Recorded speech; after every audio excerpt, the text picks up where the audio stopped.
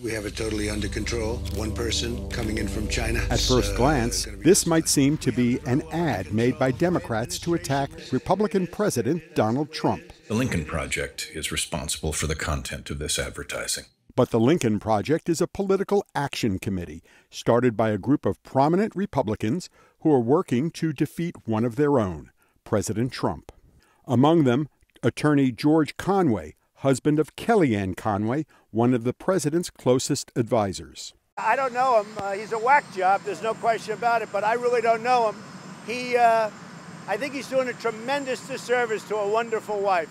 Kellyanne is a wonderful woman, and I call him Mr. Kellyanne. Lincoln Project videos take aim at President Trump's policies, pronouncements, and temperament.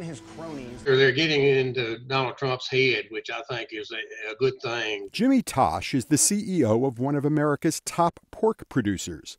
The lifelong Republican is donating to the Lincoln Project to defeat President Trump. I probably agree with about 80% of what he's doing, but from a morality standpoint, I cannot stand a liar. I can't stand a vindictive individual. The Lincoln Project is completely irrelevant. Chris Wilson is CEO for WPA Intelligence, a Republican polling and data analytics firm. He is concerned the Lincoln Project is slamming not just the president, but also Senate Republicans, whose majority is imperiled. If their conscience tells them that they need to oppose Donald Trump, well, so be it. I mean, I can respect that. But the way in which they are now focusing on Senate seats tells me this is not ideological in its nature. It is more about it's about ego and it's about money. The Lincoln Project raised nearly $20 million by the end of June. Tennessee hog farmer Jimmy Tosh wants to defeat Trump as well as the president's allies in the Republican Party. Well, I'm a little disappointed in the Republican Party for the amount of enablers that we have in the Republican Party for the Trumpism. I am not going to support any Republican candidate on the national level for this year. If you're worried about policy at all, I'm much more comfortable with still there being a Republican majority in the Senate. Rob Stutzman is a Republican political consultant in California. He has written that Trump should be defeated and says political action committees like Republican Voters Against Trump focus on just that.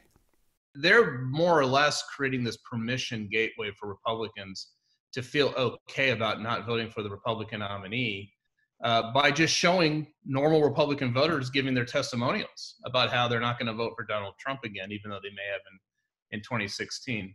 Hundreds of people who worked for the 43rd U.S. President, Republican George W. Bush, formed a political action committee to back presumptive Democratic Party nominee Joe Biden. The former vice president will get another endorsement when former Ohio governor and Republican presidential candidate John Kasich addresses the Democratic National Convention in August. Steve Redisch, VOA News, Washington.